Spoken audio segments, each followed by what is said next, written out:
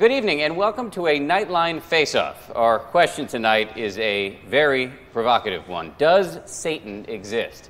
According to one recent poll, 70% of Americans believe yes, Satan does exist. But who or what is he? Is he a fallen angel, or is he some sort of formless, malevolent force in the universe?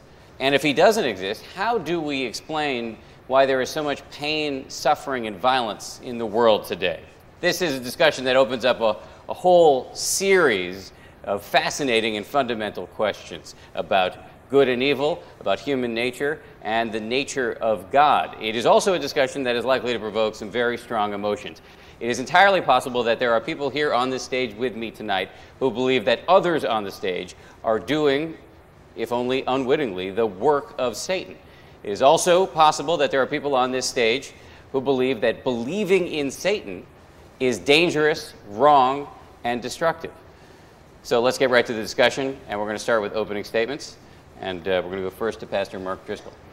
Hi, my name is Mark Driscoll, preaching pastor at Mars Hill Church, and Christians have always believed that there are great distinctions between the Creator and the Coercion, that God is eternal, He is good, He is loving, He is powerful. God made both that which is material and that which is spiritual, and God gave both angels and also human beings free will.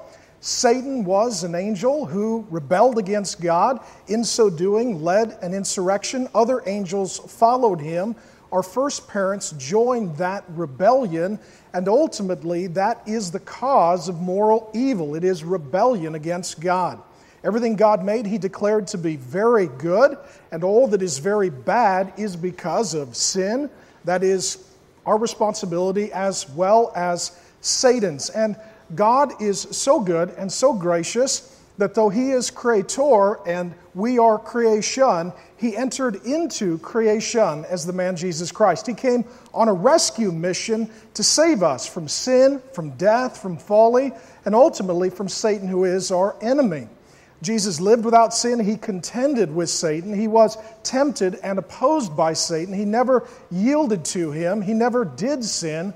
He went to the cross, and in great affection, He substituted Himself for sinners like me, and He died in our place for our sins. So that is the essential belief of Christianity, that Satan is real, but so is Jesus, and He works out all things for good, and ultimately He will redeem all that has been lost through Satan's sin and death.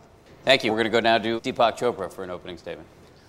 I'm Deepak Chopra, and I think our consciousness, or if you will, our soul, is a place of contrast, because all creation occurs through contrast. You have up and down, you have hot and cold, you have light and darkness. So our essential state is one of ambiguity and ambivalence. And Freud, the great psychiatrist in the last century, the psychologist, said that neurosis and sometimes even psychosis is the inability to tolerate our ambiguity.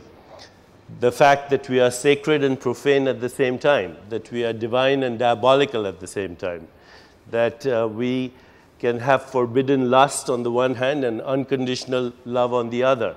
This is the human condition.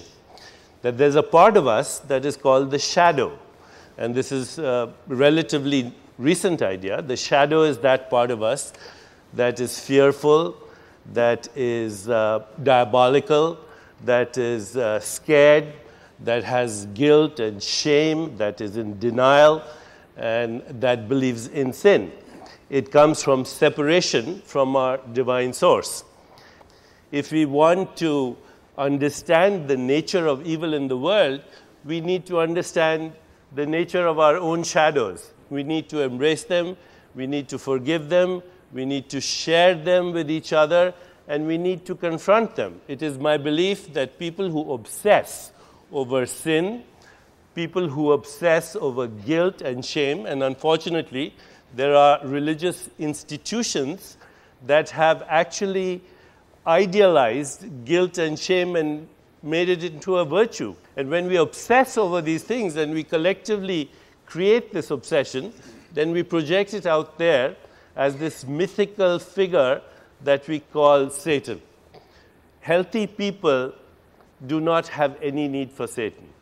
Healthy people need to confront their own issues, understand themselves, and move towards the direction of compassion, creativity, understanding, context, insight, inspiration, revelation, and understanding that we are part of an ineffable mystery.